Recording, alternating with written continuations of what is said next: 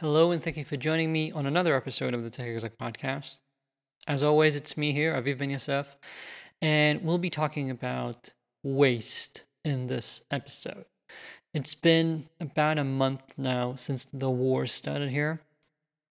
There's still war going on. Things are still intense. We still have over 240 people taken hostage in Gaza, of whom we haven't received signal, who weren't able to be seen by the Red Cross. And now there are some people in the West who call for ceasefire. And this is extremely stupid, basically like Al-Qaeda a day after 9/11 saying, sorry, let's go for a ceasefire. But even more so, Hamas has said a few days ago, an official in an interview has said they will continue with the same sorts of attacks again and again and again until they free the land from all the Jews here. Therefore, ceasefire basically means let them keep the hostages, don't pay a price for what you've done, and just let them come at us again.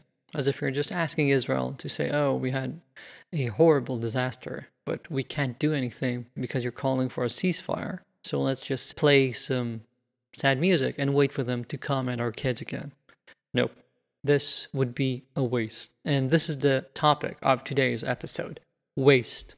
Ever since I got into consulting, one of the things that I found most important to talk to people about is noticing when there's an opportunity, even during something awful, to at least do what you can control and get something out of it. Right now, not ending Hamas would be a waste, because we've already paid such a grave price, both people. And people keep saying that Hamas doesn't represent all Gazans, that the Palestinians there don't support that terror. And therefore, freeing Gaza from Hamas is doing both peoples a service. And that's what we should be doing. Not doing so would be a waste.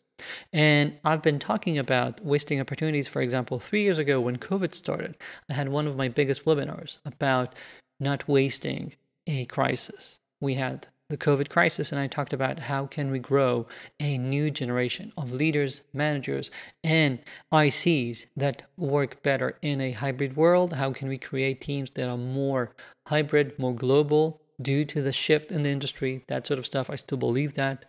And when the economy has started to turn on startups. A year ago, if you've been listening, I've been talking about, again, leveraging the economic crisis into building better companies, building better engineering organizations, because if you grow slow, you can actually create a team that's a lot more effective. I have a lot to criticize about how Elon Musk works in general, but I do believe that the core of having a smaller team, a scrappier team, tends to create better results and a lot more innovation. So that's not wasting that economic crisis. And I think that one thing you should all keep in mind as leaders is that the one thing that's most precious, not to waste, is your own lives, your careers. You don't get a do-over. This is it. This is it. Every year you waste in a role you're not excited about or not pushing your team where it should be so you'd be excited about it is wasted. It's never going to come back. And as we just saw, life can be extremely short. And therefore, I want you to consider, are you doing what you should be doing so as not to waste this precious thing you have? For example, if you look at the past 3, 4, 5, 6 months, are you on average happy to come to work? Do you feel satisfied? Or have the days turned into an endless grind? Are you just doing it out of habit? You're just doing what you feel like you ought to be doing. Are you leading a team that you're proud of leading? Or are you just leading an average team, or even worse? Because life is too short to spend years leading a team you're not proud of. Leading a team you don't believe is maximizing its potential, driving amazing impact. I know that there are people who just look at their jobs as jobs. They don't think about it the moment they get home.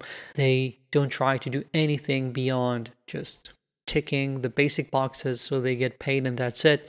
But I also know that those of you listening aren't like that. If you're listening, you care. If you're listening, You probably have the capability to create an amazing team. You just need to stop wasting this opportunity. Either decide to turn your organization into something amazing, something that's going to be a career highlight for you and for the people on the team, or realize that this is not the right place for you and move on.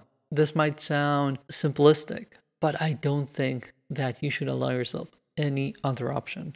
Those are the two you've got. And therefore, I want you to stop wasting it. And if you decide that you want to maximize potential, to create a team you're going to be proud of, and you don't know how, reach out to me. My email's in the show notes, and due to the war here, unfortunately, I have some open slots because some people are up in reserves or do not have the capacity to work with me right now as we have planned. So do check it out. I'll be happy to hear. Other than that, I've returned to writing my weekly articles. You can get them by subscribing to the newsletter, link in the show notes as well. Thank you. I'll be here next week.